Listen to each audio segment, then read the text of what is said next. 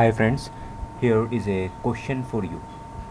Have a look at this scalp of a 20-year-old lady. You can see erythematous patch which is quite scaly and with the loss of hairs.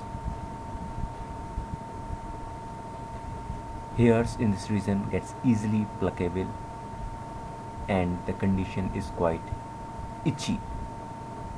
This condition is present since last 2 months and you can see the region covered by it.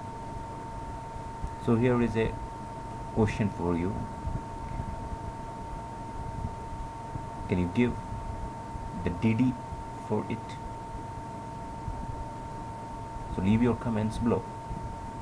What do you think about this condition? Thank you for giving your valuable time. You can watch this video on the full screen so as to have a better visualization of the lesions.